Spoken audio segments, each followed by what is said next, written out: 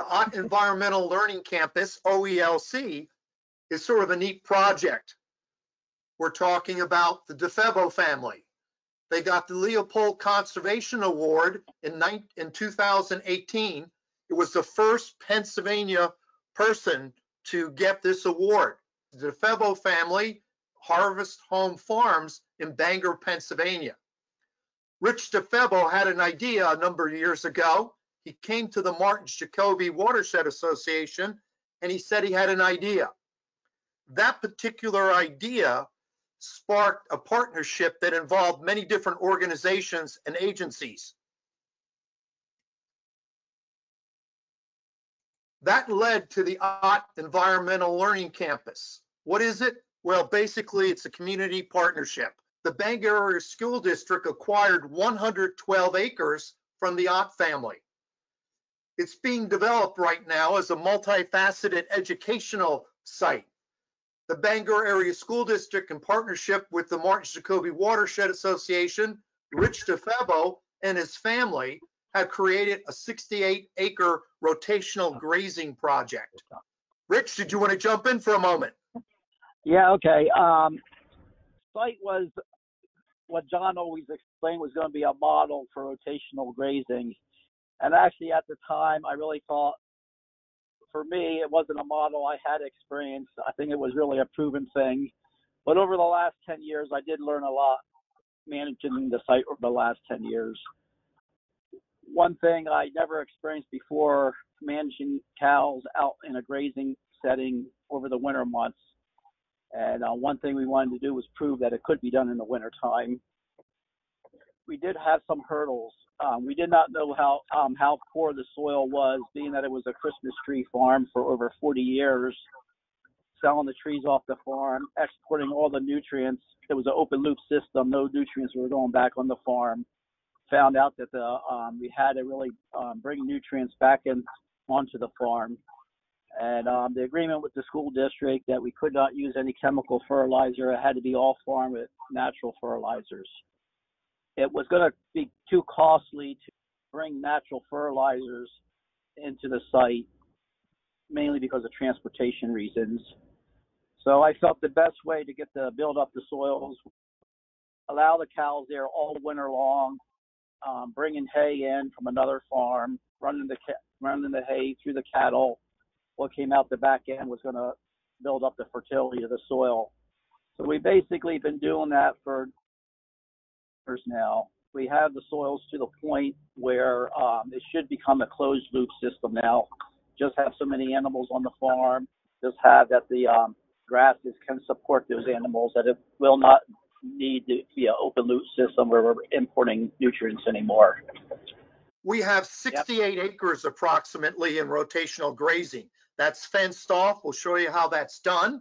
We have 44 acres, which is wetlands and woodlands, which is a fantastic educational site for the students and for the community at large.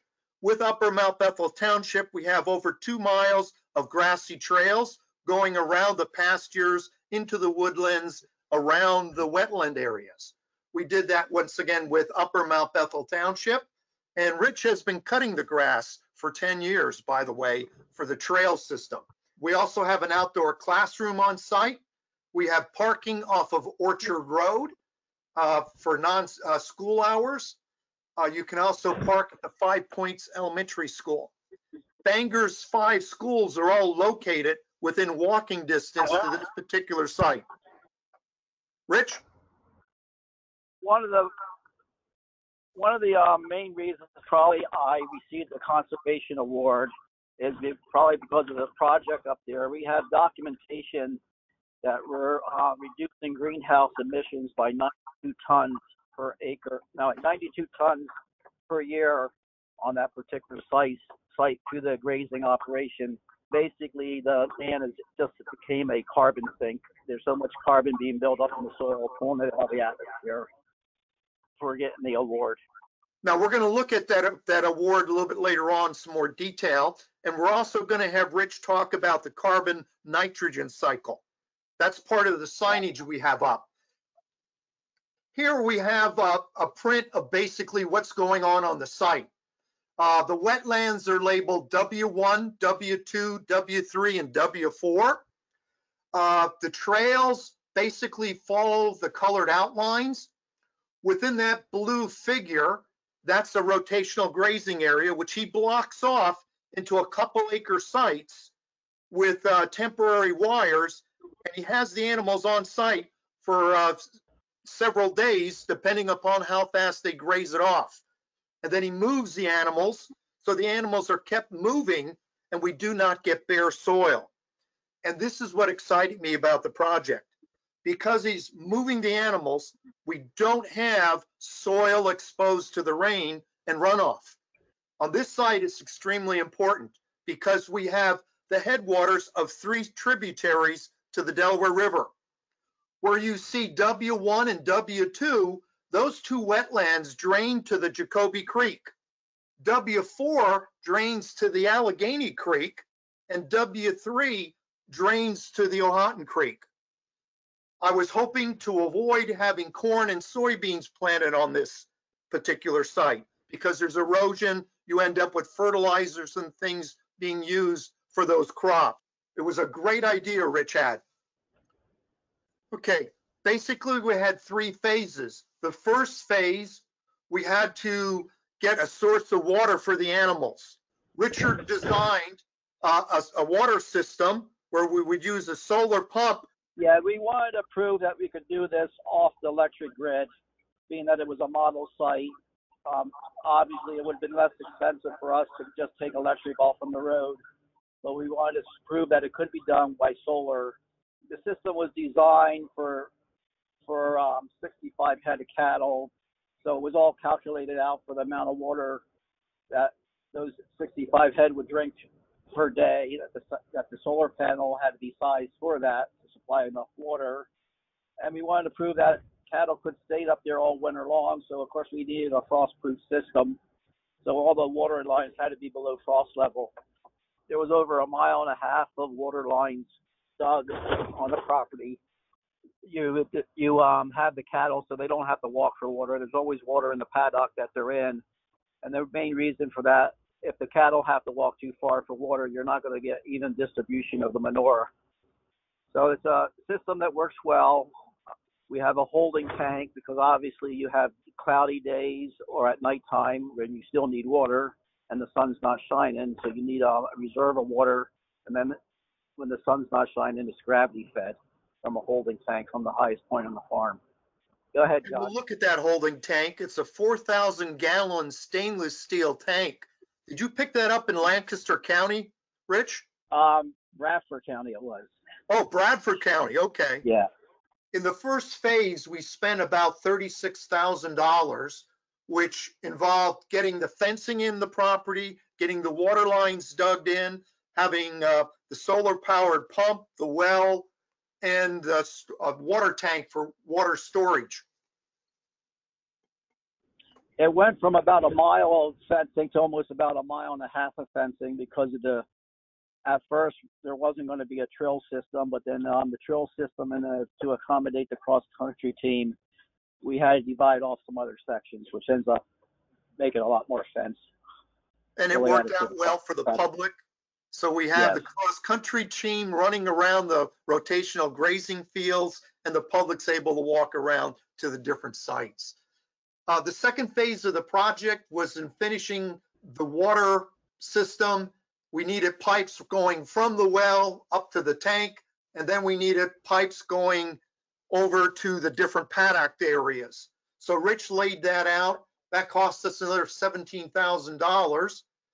Phase 3, we constructed an outdoor classroom, and we actually had National Park Service funding, okay? $20,000 for the outdoor classroom, some signage, and then we partnered with the DNL and the Pennsylvania DCNR for more money for signage. The total expenses, this is a small number. This number is $76,990, but Rich and his family spent 10 years working on that site, and that's not counted. Well, what I really want to point out, when we took over this site, there was no grass on the site. we did not have a budget to plant grass, and I knew if I would put cattle back on the site, there's a symbiotic relationship between cattle and grass, that you will break the dormancy of the seed bank in the soil grasses, and the grasses will come back on their own. Being that it was fallow land, this Christmas tree farm was already stopped like 15 years earlier, so all the land started to go into recession. It was all in the brush. It was on the start in the trees, which there was birch trees and pear trees already growing on the property. Some just came up on their own, but there was no grass. It took about a year with the cattle, managing the cattle, to get all the grass back. And one reason we didn't plant grass, we didn't have the money for it. And the other thing is, I didn't want to disturb the soil. If I would have tilled the soil and planted grass, we would have lost any carbon that was in the soil. We took soil tests, and there was already, some of the tests had already 7% organic matter. So we didn't want to till the soil, and I wanted to prove that it could be done just with cattle. And that did take place. In about a year's time, it was all back in the grasses. The seed bank came out of dormancy, and the grasses all got established. You had white clovers, red clovers, and other varieties? Yeah, a lot of diversity. White now, clover, you did red bring clover. in hay, which brought in seeds too, correct? Well, the hay seed brought in seed, but the interesting about it, the hay that we brought into the site was orchard grass. And you can identify brome grass, ryegrass, timothy grass. You don't really see a lot of orchard grass, and that's what the mature hay was brought in. And that's an indication of very healthy soil when those other type of grasses come in. Okay. So that's Well, quite that's great. interesting too to see that. Originally, Upper Mount Bethel Township charged us for some fees for permits, $70. They decided after they got involved with the project, they gave us the $70 back. Rich, through the Department of Ag, had a Pennsylvania Forage and Grasslands grant for $7,600. Yes, and also I had a grant from the Department of Energy for the solar system. At that particular time, they were giving out grants. I think there were $12,000 grants. It cost about $15,000 for the solar panel, though. So that was really a big help of the Department of Energy. Once again, we did get money from the National Park Service. That was the Lower Delaware River Wild and Scenic Group. DCNR kicked in for signage. And then the outdoor classroom, the school district had the maintenance crew build it, so we only had to pay for materials, $16,500. So that was kind of nice.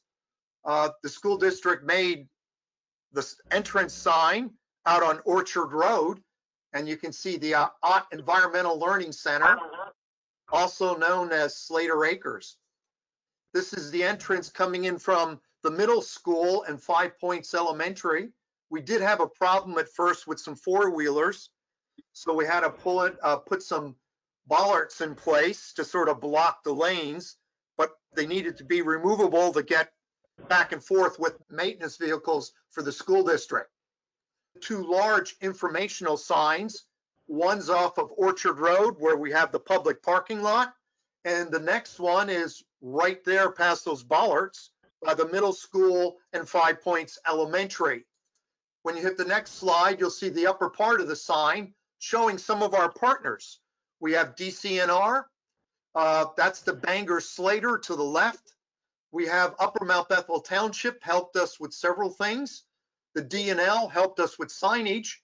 Martin Jacoby Watershed Association, National Park Service with the Arrowhead, R&R Lawn Service, that's Richard's business he has with his brother Ray.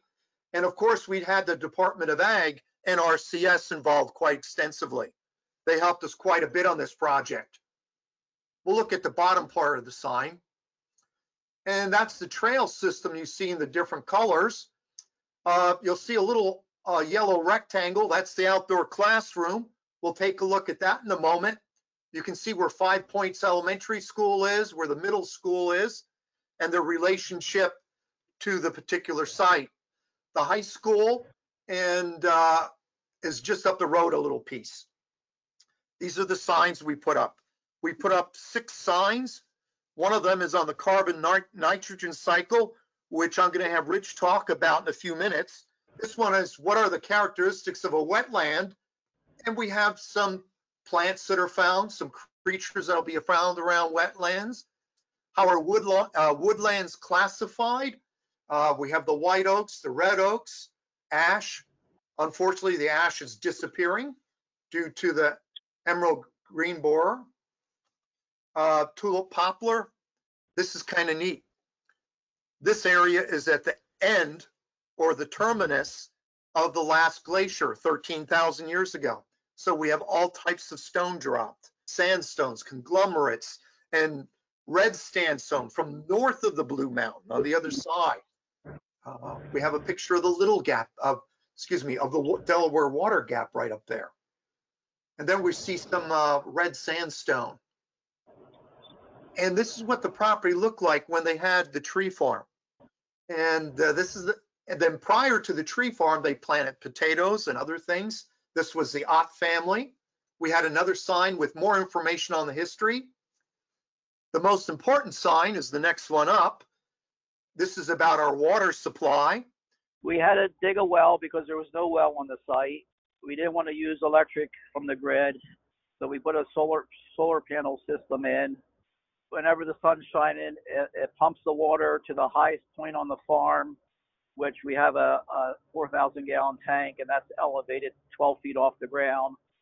And so they're constantly topping off that tank, and then from there, gravity feeds into each one of our paddocks, wherever the cows are at that particular time. And here's the history of the site. It's kind of neat. That original site was purchased for $5,000. The school district bought it for a little over $1 million. Now, an interesting side point, the site could have been turned into a housing development.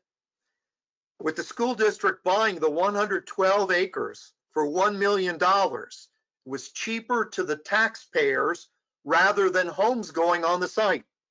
Upper Mount Bethel Township was going to put in a stone or a macadam parking lot, and I would have had to put in a 1/4+ acre stormwater detention pond.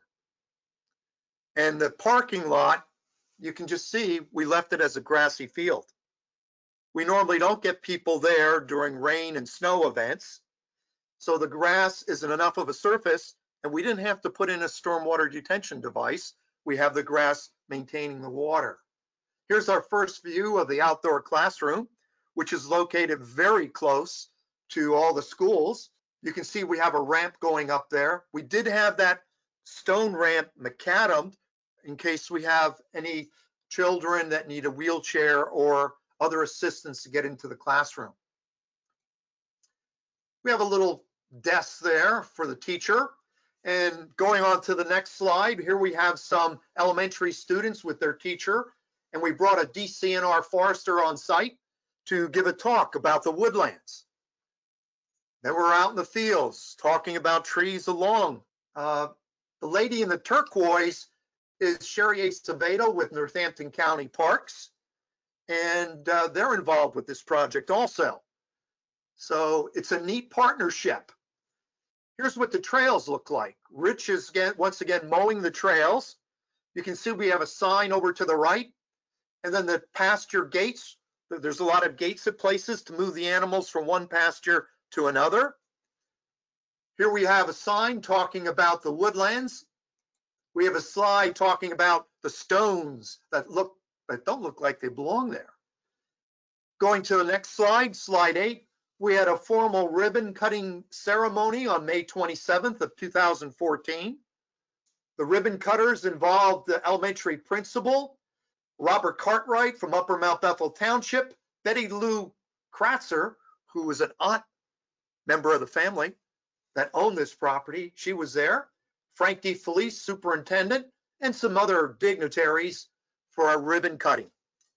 Neat thing about this site, fantastic tree swallows, bluebirds, bear. We even have a bear being seen there occasionally.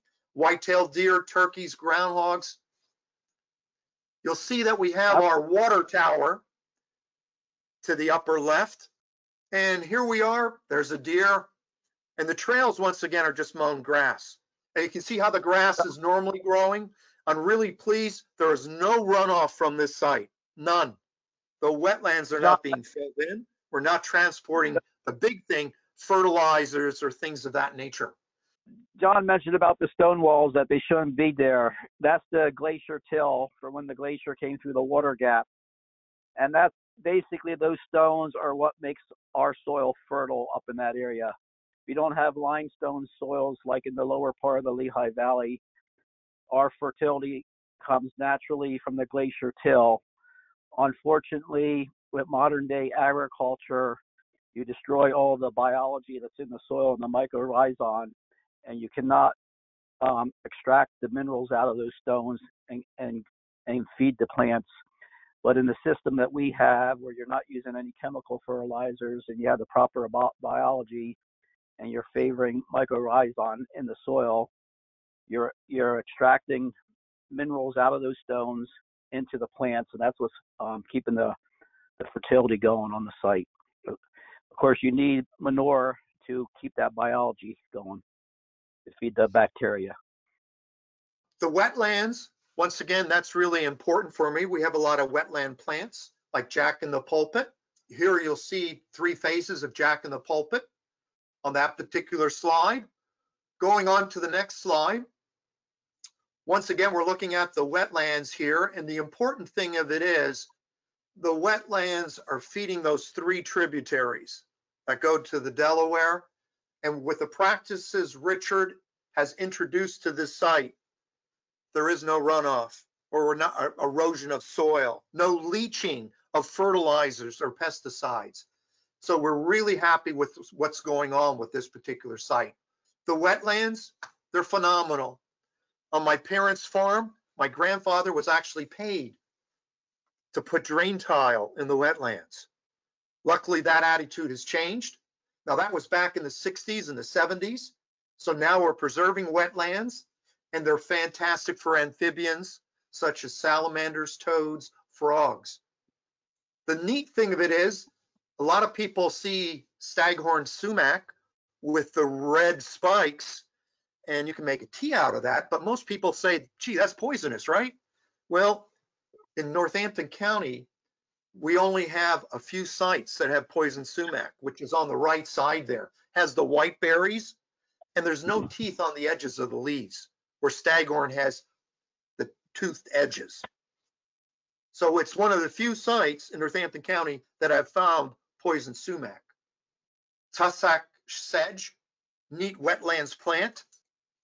The wetlands are important to me. We have swamp white oak. We have cattails on this site. And it's neat the kids can go out and see this. And this gets us to the most important part, where we have the cattle on site. They're grazing. They'll be moved in about a day. Right now, you can see the grass is cut relatively short. But the neat thing it is, we have no muddy spaces. How much hay did you drop off in the wintertime? Well, we'll feed about 1.5 tons of hay a day. So we're feeding hay for about 100 days in the wintertime. So you're looking at 150 tons of hay will go through those cows in the wintertime. And that's what really made that soil fertile in the last 9 years of doing that, bringing all those nutrients in, running it through the cows. It's easy to take care of cows on snow when there's a snowpack and frozen ground. It does become more of a challenge the last 2 years when we didn't really have much frost in the ground, and last year no snow cover. It takes a little bit different type of harder management. Our first 7 years we had snowpack, snow cover the whole time, and it's relatively easy to take care of cows when it's like that it's not detrimental to the soil.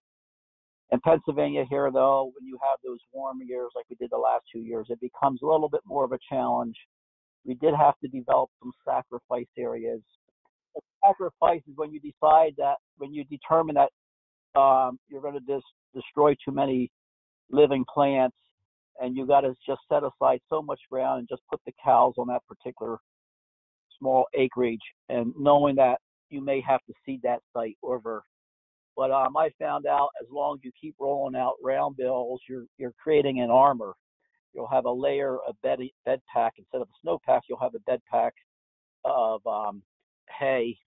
They can And see that the large circles of hay where the bales were broke apart. usually when it's a large circle of hay, that's actually when there's snow on the ground. When the snow gets too deep, you can't roll the bills out anymore, and you just got to set them in place. If ground is not frozen, you're typically, or if there's just a little bit of snow, you're rolling the bills out, so you're spreading it evenly over all the land, so you'll get an even nutrient distribution. But sometimes, like it did last year and the year before, we had some pretty wet moments in the wintertime that the ground did not freeze up. And then it's just going to start to get muddy. But if you can keep rolling out that hay, you can at least protect the soil. You'll have the armor with the layer of mulch laying there. And I was quite surprised 2 years ago when I had to have what was called a sacrifice area of about an acre. I thought I was going to have to reseed that, but that wasn't the case. Seed came up, germinated on its own. It did come up with some weeds in it where it was a natural protector. The cows would not go into those areas where those weeds were. But then after those weeds, they were annual weeds. After they died off, then the cows went back in there to graze it. So it was just a way of nature preventing cattle from going into an area too quickly to give it a chance to heal. When the Ragweed, ragweed okay. cows don't want to go in there. And then it dies off and the grass has come up through it. That's when we grazed it. And, you know, those areas came in great just on their own. Never had to do any Okay. seeding. There you have a picture. There's this large stainless steel tank within that structure. It's about 12 feet off the ground. Next slide is a close-up of the solar panels for the pump. This was during the Penn State Extension's Lehigh Valley Open Gate Farm Tour. That's in October, Rich, correct? And we had pumpkins and other things there for people to pick up that Rich and his family sold. And we had hot dogs and hamburgers from your grass-fed beef, Rich. Yep, 100% grass-fed beef. Actually, I started grazing over 25 years ago, and I've basically done grazing just to get the soil off of a chemical treadmill. And I felt the best way to get the hill the soil was to put cattle back on the land, not knowing that there was going to be a market for grass-fed beef back then. It wasn't even known of the health benefits of grass-fed beef. When you feed cattle a 100% diet of grass, there's a different fat makeup. It's a high in omega-3 fats, beta carotene, where grain-finished beef is high as omega-6 fats, which they are the bad fats. Obviously, I did it in the beginning to improve soil conditions, but then I found out down the road there was a niche market for grass-fed beef, which grass-fed beef grows every year like 25%, but it's still a small percentage of the market these days compared to conventional beef. So it was a challenge the last couple of years with so much beef being imported here from South America. South American grass-fed beef, they can produce so much easier because grass grows year-round down there, so it's a lot more reasonable price. So that becomes somewhat of a, but things are really turning around. With the pandemic now, there's not so much grass-fed beef coming in from South America, and it's kind of actually business really picked up in the last month and a half now. Now, do you do your own butchering, or do you have a butcher it for you and then you sell it? We have to go to a USDA facility because we have our beef in stores, so everything has to be federally inspected. We're going to go to DiFebo sign and sub-watershed map. You'll see a little yellow rectangle right in the center there. That is where the school district property is. You have Jacoby Creek in purple, and that salmon color is the Allegheny Creek. The light blue color is the Ohiotan Creek. And we're almost against, but not quite in, the Martins Creek. So it's kind of a neat location where we can have a positive impact upon three watersheds.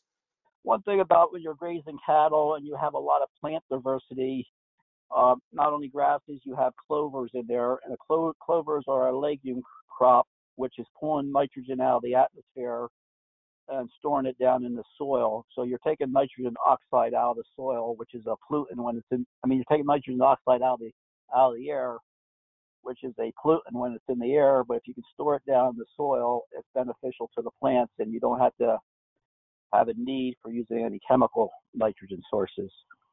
So that it compares conventional agriculture to what we're doing, where conventional agriculture, they don't have diversity. They're usually planting a monocrop of corn, which is a heavy feeder of nitrogen. They have to rely on chemical fertilizer or a natural nitrogen source, which typically is not available in our area because there's no livestock around here. So, we're relying on pulling nitrogen out of the atmosphere to feed the microbes in the soil, and then the microbes in the soil extracts the minerals out of the glacier till that makes up our soils in our area, that we don't have to rely on buying a chemical phosphorus source or a chemical potash source. We're extracting that out of the stone. The other thing we're doing is we're taking carbon out of the atmosphere by not tilling the soil. Typically, it's being done in a conventional agriculture setting where every time you till the soil, you end up oxidizing the soil, causing carbon dioxide, and the carbon escapes into the atmosphere, which contributes to global warming.